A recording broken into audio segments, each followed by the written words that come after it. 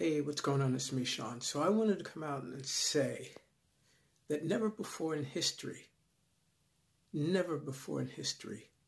have we as a people have not been able to bow down our heads to the Lord God.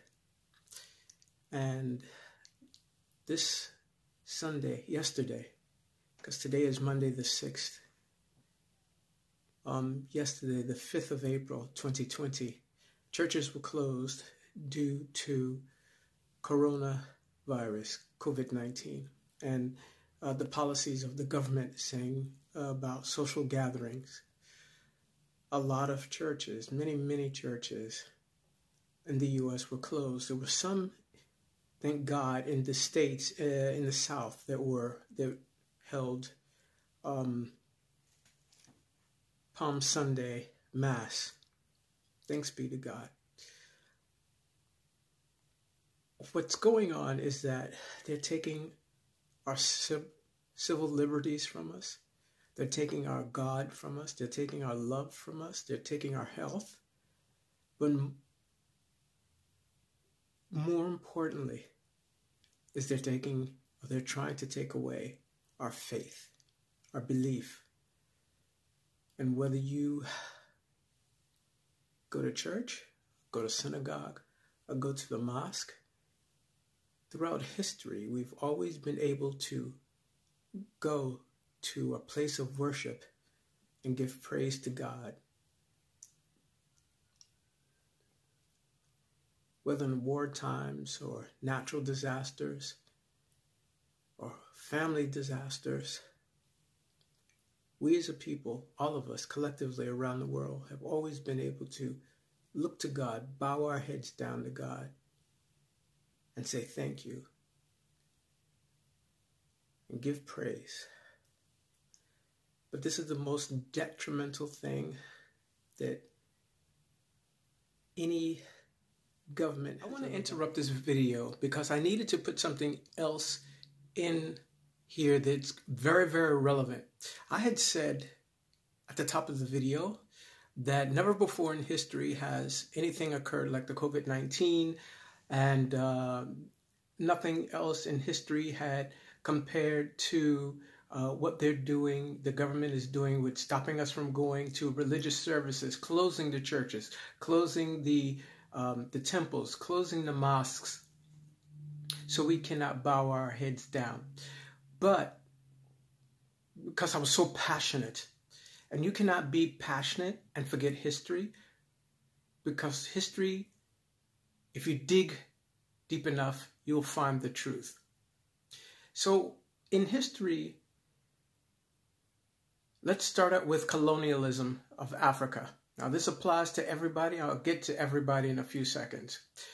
When the Portuguese and when the Dutch went into Africa and they extracted the African out of Africa, out of the different countries of Africa, the first thing they did was beat them and tell them no talking, no communications. They stripped them of the clothes, they stripped them of their culture, and they stripped them of their religion. They could not do the religion that they were used to doing at all, any type of religion. So when the African came to this country, to America, to work as slaves, to pick cotton, and to be the wet nurse, and for the slave masters and mistresses, and to cook and to clean and to do every menial job that the white man or white woman did not want to do. Starting at 4:30 in the morning, going probably until late in the night, 10 o'clock, 11 o'clock at night, for decades.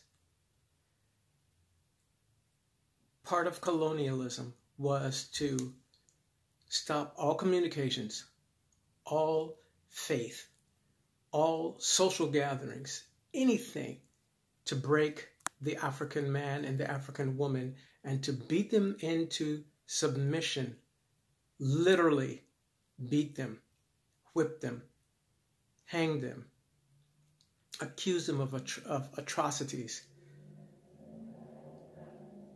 just to get them to work this new commodity, this new vegetable or plant called cotton, because cotton was the icon at that time of the 19th century, the icon of industry. Clothes were being made. There was the cotton gin. So cotton had to be produced. And you better believe the white man, the owners in the South, were not going to go out in that heat in the fields and do shit. Excuse my German. So that's one instance where there was even divide and conquer between the different tribes of African nations, of African peoples. Everything to break the back, to break the spine of the African man and the African woman.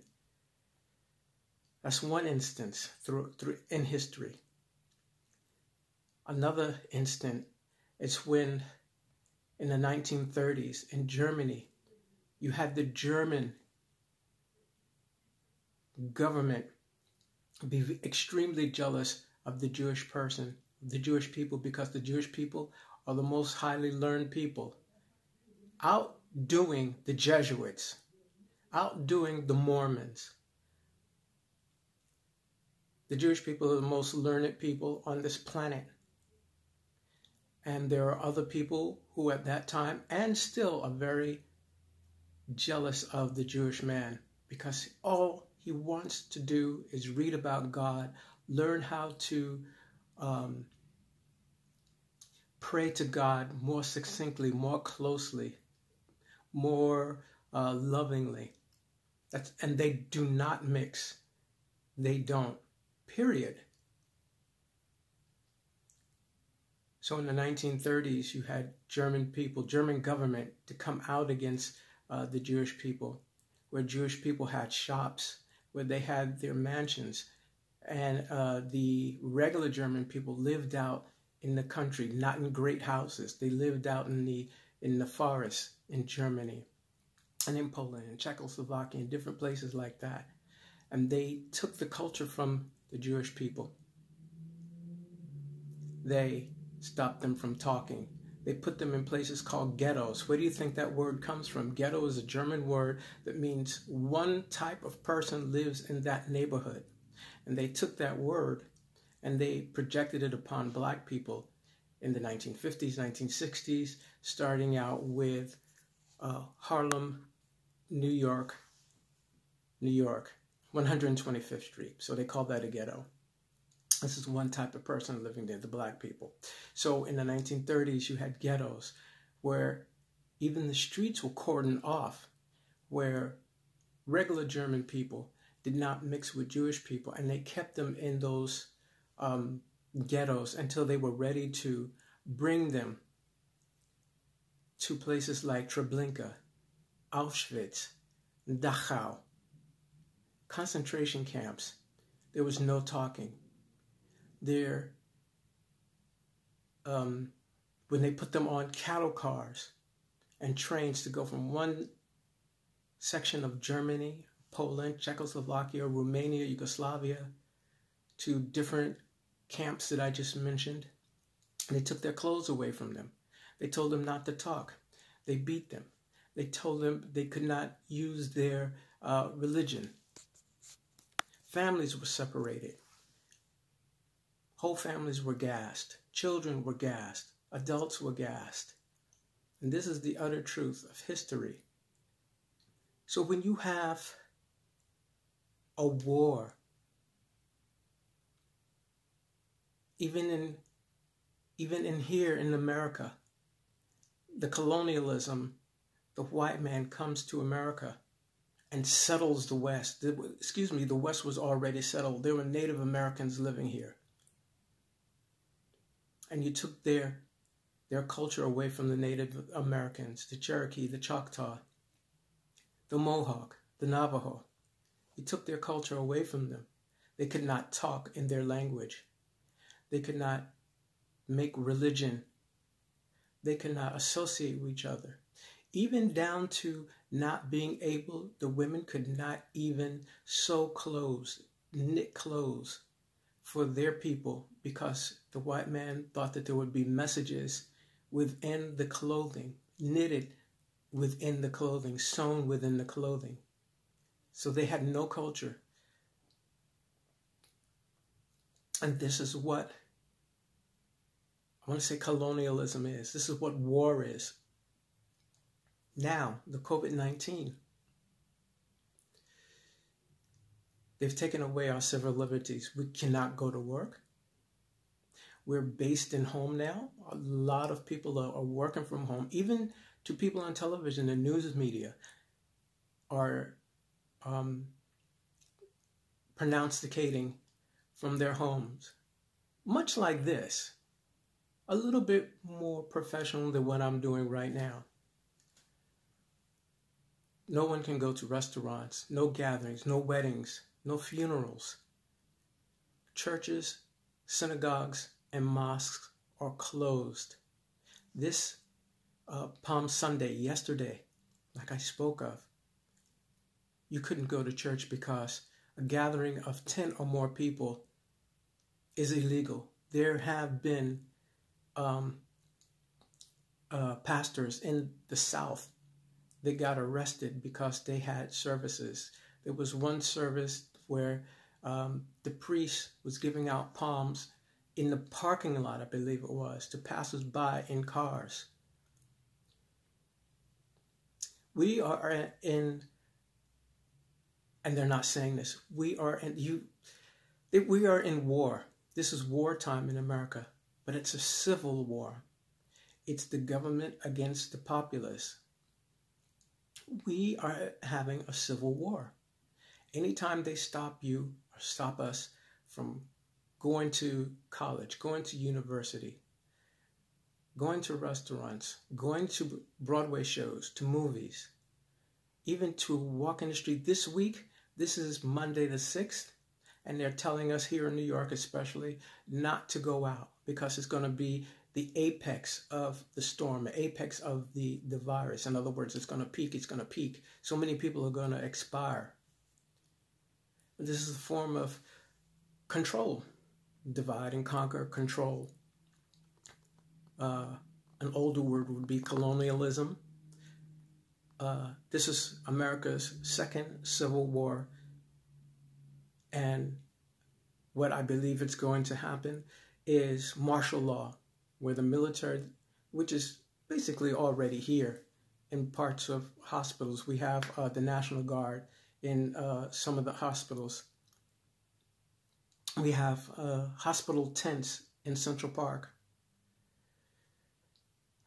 An aqueduct raceway where the races for horses go. There's a hospital there.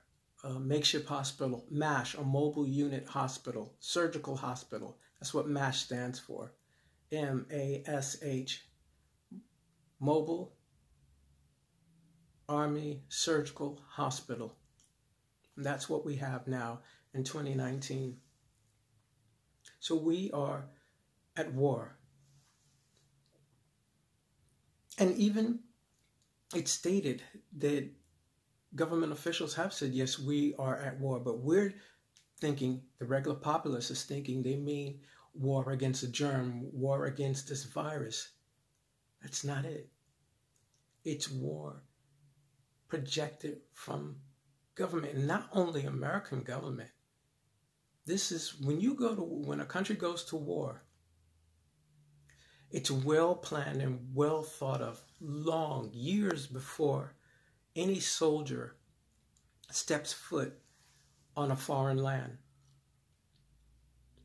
They know what the commodity is way before they go in to a country militarily. They know the casualties. They know the armament that the opposing government country is going to have and how to eradicate that. They know what pockets of people will fight back and what pockets of people will be laid back and not be able to do anything. Whether that's the young, the very old, the sick, they know exactly what will transpire.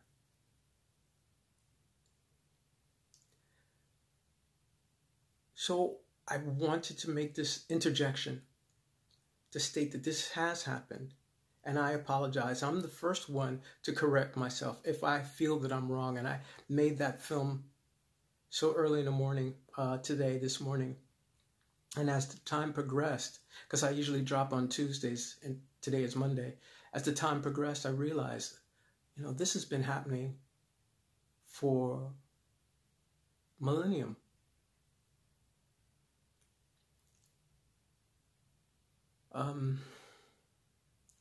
And like I said before, the wrath of God is coming. And there's never a timetable, whether you look in the Bible through the codes, the angelic codes, or try to make computations via binary codes to find out what event is going to transpire. You never know what God has in store, because this thing, this man-made disease, didn't just pop up. It's not a natural disaster. And as I said before, so many souls are going are piercing the membrane between life and death. So many souls are now in heaven, and they're waiting. They're waiting now for the judgment of God. This is a pulling out. There will be an ascension, but there's a pulling out now. And you better take your sides. If you're for the technical and you want to get that RFID chip, which is going to be offered, it's already been offered, but it's going to be mandatory. They're not telling you that yet. Then you're on the side of evil. You're on the side of the devil. You may as well just walk around right now with a tattoo of 666 on your forehead. And those who believe in God, like myself, it's a stronger entity that you have to study. You just cannot verbalize that you believe in God, that you love Jesus. It's knowing the Bible, reading the Bible, ingesting the Bible. There's a part in Revelations that says that the angel offered the book and it tasted sweet. And then when it went to the stomach of the particular person, again, I'm not that eloquent, that it was bitter. So you have to know the Bible, live the Bible, speak the Bible. And again, I'm not eloquent. I'm not an aficionado on the Bible. Have I studied? Yeah, I've studied, like I said in the video, in another video, the Holy Bible, the Holy Torah, the 5 first books of Moses, even to the Quran.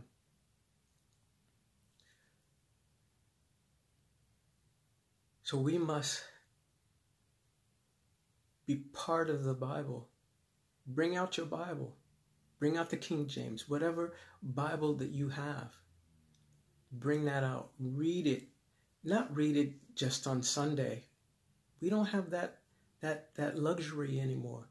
That book has to be read hour by hour. You know what I'm doing? I'm learning the rosary.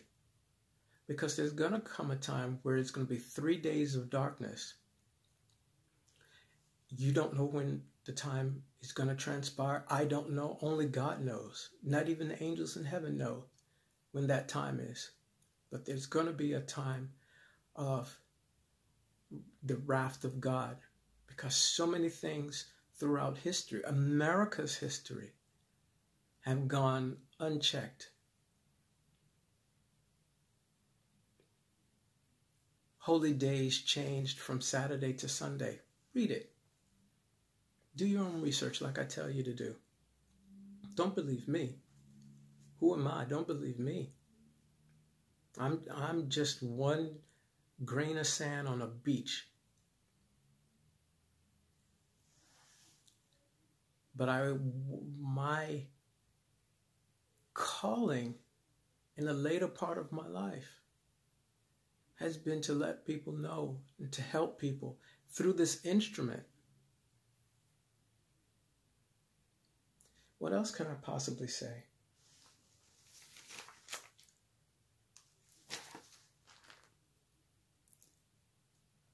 Learn your Bible. Cry out to God. And I keep telling you, believe in God, believe in Jesus. Pray to God, pray to Jesus, pray to the universe, pray to the Mother Earth. And I say Mother Earth because I am not excluding Native Americans, which so many people have done over the decades. When tragedies happen, they totally forget about the archetype, the icon of this country. The first man in this country is the American Native. But collectively, across the world, in each and every country, whether you call your God Allah or God or Buddha or whoever you pray to, if it's a good entity, cry out. Cry out to God. Ask God to crush this coronavirus. It's only a man-made entity. And God is the creator of this world and many, many more. He created you. He created me. There's nothing that can stand in the way of God. But God wants us to praise him, to love him, to speak his words, to live his words, to be kind to neighbors. Go out and find out what your neighbor is doing within a house. You don't have to hug them or touch them or anything. You can talk to them through the door. How are you? Do you need anything? It's the one thing that Jesus protests. Be kind to your neighbor. Love your neighbor as you love your brother. It's easy to love a relative, a mother, a father, a brother, a sister, or uncle. It's easy to love them. It's difficult to love your neighbors. But that's what Jesus wants. Because when it's all said and done within the book of life, what are you going to say? Oh, it was very easy for me because I loved a relative. Everybody loves their relative, for the most part. The most difficult thing is to love your enemy and to love your neighbor. Me included. So I wanted to make this interjection to say that we are at war. It's a technical war. It's the 21st century war. It's a civil war. And I talk about the United States because I live here, so I know this the best. When President Trump gets on television, makes a press conference, and there's Vice President Pence, and then there's other people from the White House, how close do you think they're standing? They're not standing 6 feet away. They're standing shoulder to shoulder almost.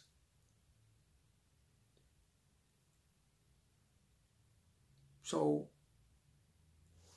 why is it being projected to have social distancing? And I don't mean to repeat myself because the original part of this video talks a little bit of, very little about that. But when you see President Trump and Vice President Pence talking to the press is 6 feet away from each other. But the president isn't. He's very close to the constituents of the White House. The president also said that he's not going to wear a mask. He said you can wear it, you don't have to wear it. I choose not to wear it. That's what he said. That's what President Trump said. And I've written and I've stated that the COVID-19 pandemic is man-made. But what I also want to bring to life is when there is a pandemic, AIDS, Ebola, swine flu, SARS, at the same time this is being formulated in laboratories, and I mean mega laboratories like Merck, Johnson & Johnson, and others that I don't know, but are relevant and working on COVID-19 to propagate it. There's also a department that makes a cure. This isn't a new disease. This is a disease that they've worked on for 10, possibly 20, 15 years. Because aside from formulating it with nanoparticles, what I spoke about, which is the engine of the virus, there's a cure. CDC won't mention the cure because the cure is exclusive for world leaders, presidents, kings, queens, emperors, Vatican City, the Pope.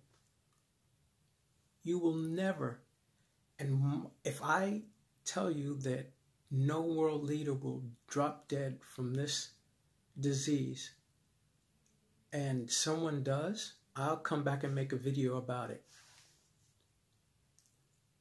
Right now,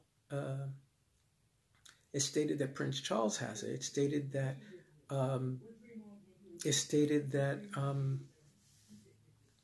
the Prime Minister of England has COVID-19. It was stated that the Pope had a cold, sneezing and coughing. He didn't have it. He had coronavirus. He had COVID-19, but he was given the cure for it.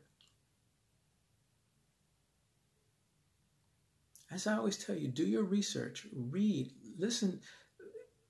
Don't listen to me. Don't listen to other people on YouTube. Go and do your research and read. Dig deep. Because on the surface, there's pablum.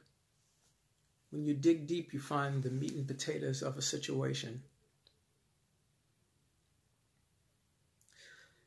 So I want to return you to the original part of this video. And I want to thank all of you for your time and patience. Pray out to God. Cry out to God. And lastly, I want to say, because I have not mentioned this at all, this will be very last of this particular segment, there is an asteroid coming. It's stated by NASA that it will come very close to the Earth in April 29th this year. This month, the 29th of this month, which is April. They have not stated what the effects of it will be, whether it will just be seen in the sky, or will it be that much more relevant? Will anything occur? Will it blacken out the national grid? And I don't want to frighten anybody, but we're all frightened anyway. A lot of us are in shock. We can't eat, we can't sleep. But this is purposeful. This is a deliberate thing. This is the type of divide and conquer. So the comet, the asteroid is coming. It's also stated that from NASA, whether you believe NASA or not, that it also will be back in 2036, the year 2036. And it'll also come back much more close in 2079, in the year 2079. So this is a short range. This is, I was going to say mid-range, but this is a short-range meteor or asteroid. And we don't know what the effects could be. And it's stated that this is Apophis. I believe that's the correct pronunciation. Apophis is also known in the Bible. So will the wrath of God begin with this asteroid? It's also noted that in Revelations, the comet or the asteroid or meteor known as wormwood. So will God's wrath begin? It's going to be a God's wrath. I'm not eloquent enough to say. I'm not knowledgeable enough to say. Who am I? Who am I? I'm nothing. Insofar as the world is concerned. There are much more people who are versed. What I'm trying to say is there are people who are much more versed in scholarly, biblical knowledge than I, much more. But I believe and I cry out and I have faith in God.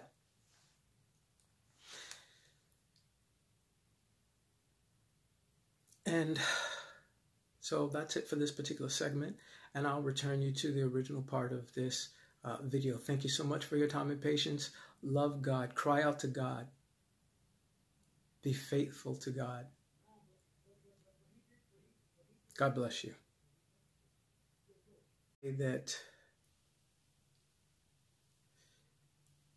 so many souls are entering heaven, are passing through that membrane from life to death, that God is very much aware of what's going on and doesn't like it, because these are not passings on. People are not passing away due to natural causes. They're not passing away due to natural catastrophes like earthquakes or drownings or monsoons or tsunamis. People are passing away because of a man-made virus, which is now called COVID-19. And I don't know what else to say in this video except to say praise be to God. And now they're saying here, especially here in New York, that it's going to be the most virulent time, and not to go anywhere, not to go to the store, not to go to pharmacy, not to go anywhere during this week.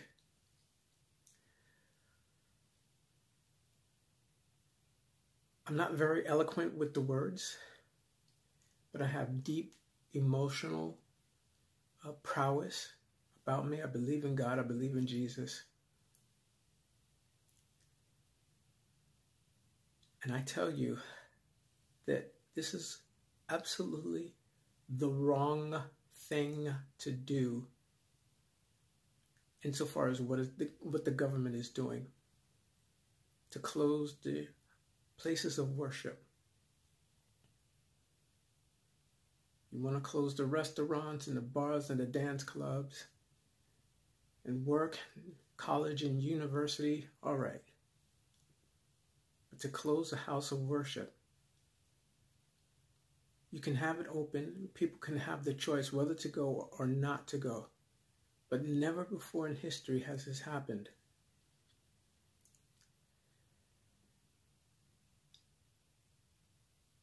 Those of us who believe in God, believe in Jesus, who pray to the universe, who pray to Mother Earth, we all collectively, as I said in other videos, give faith and cry out for this wickedness to stop. And I know wickedness is not a heavy word, but it's a detrimental one, because again, so many human souls are passing through the membrane from life to death collectively around this world. And God sees all and knows all, and there will be retribution upon this earth.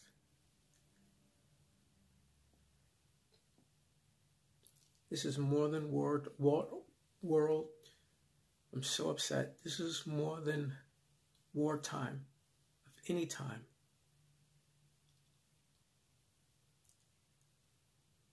And again, I'm not very eloquent with the words, but I have to say that there will be a wrath of God that no man has ever seen before in history. That's all I have to say. Except pray, cry out to God for help. God be with you.